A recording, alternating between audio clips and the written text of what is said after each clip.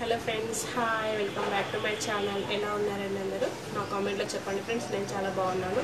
And మీరు కనుక నా ఛానల్ ఫస్ట్ టైం చూస్తున్నట్లయితే పక్కన రెడ్ కలర్లో సబ్స్క్రైబ్ అనే బటన్ ఉంటుంది, దాన్ని నొక్కండి. అలా నొక్కినట్లయితే పక్కనే చిన్న బెల్ ఐకాన్ కూడా వస్తుంది, దాన్ని కూడా క్లిక్ చేయండి. అలా క్లిక్ చేసినట్లయితే నేను ఏ వీడియో అప్లోడ్ చేసినా నోటిఫికేషన్ ఈజీగా మీ వరకు చేరుతుంది. అండ్ ఈరోజు వీడియోలో మనం ఒకటి ఫేస్ ట్యాన్ రిమూవ్ అండ్ గ్లోవింగ్గా ఎలా ఉండాలి, సమ్మర్ ఫేస్ ప్యాక్ అనేది ఎలా ఉండాలో అనేది ఈరోజు వీడియో చూడబోతున్నాం. అండ్ మనకి ఇది సమ్మర్లో మన స్కిన్ అనేది కొంచెం డల్గా అండ్ ఎండకి వెళ్ళొచ్చిన తర్వాత మన స్కిన్ అనేది కొంచెం ట్యాన్గా అవుతూ ఉంటుంది. సో అది ఎలా రిమూవ్ చేసుకోవాలి ఈజీగా అండ్ ఈవెన్గా మన స్కిన్ అండ్ మన ఫేస్ కూడా ఎలా న్యాచురల్గా స్మూత్గా జెంటల్గా ఉంచుకోవాలి అనేది మనం చూద్దాం. అలాగే ఈ వీడియోలో మనం ఎలా అప్లై చేసుకోవాలి, ఏంటి ప్రాసెస్ అండ్ అనేది ఈ వీడియోలో చూద్దాం. సో తప్పకుండా చూడండి.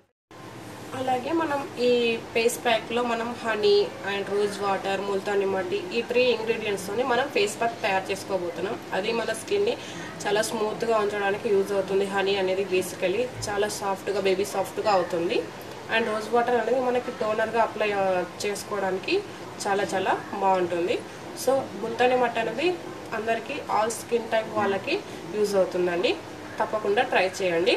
అలాగే మన స్కిన్ అనేది, అలాగే ఫేస్ ఎలా గ్లోయింగ్గా, సాఫ్ట్గా అండ్ ఈ సమ్మర్ నుంచి ఎలా మన స్కిన్ని ప్రొటెక్ట్ చేసుకోవాలనేది ఈ వీడియోలో చూడండి. ఇదేంటంటే సన్ స్క్రీన్ వాడకపోవడం వల్ల మరియు అలాగే కొంచెం ఎండకి వెళ్ళొచ్చిన తర్వాత కూడా కొంచెం నిర్జీవంగా అండ్ ఏదో ప్రాణం కోల్పోయినలాగా అవుతూ ఉంటుంది స్కిన్ అనేది. సో మనం అలాంటివి కాకుండా కొంచెం మన స్కిన్ని అండ్ ఫేస్ని ఎలా ప్రొటెక్ట్ చేసుకోవాలి ఎండ నుంచి అనేది మనం ఈ వీడియోలో చూడబోతున్నాం.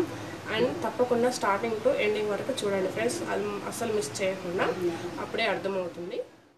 సో ప్రాసెస్లోకి వెళ్ళిపోదాం. ప్యాక్ అనేది నేను బంజారాస్ ముల్తాని మిట్టి తీసుకున్నానండి. ఇది ఆల్ స్కిన్ టైప్ వాళ్ళకి సెట్ అవుతుంది. ఇదండి.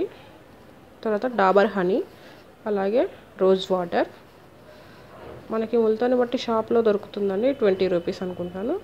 2 టేబుల్ స్పూన్స్ తీసుకున్నాను. అలాగే 1 టేబుల్ స్పూన్ హనీ. ఈ రెండింటిని మిక్స్ చేసుకున్న తర్వాత రోజ్ వాటర్ని కూడా మనకి సరిపడా కన్సిస్టెన్సీ వచ్చే వరకు యాడ్ చేసుకుంటూ స్మూత్ పేస్ట్ చేసుకోవాలి. బాగా టెక్స్చర్ అనేది బాగా మెత్తగా చేసుకోవాలి ఇలాగా. ఇప్పుడు మనం దీన్ని ప్యాక్ మొత్తాన్ని ఫేస్కి అప్లై చేసుకోవాలి.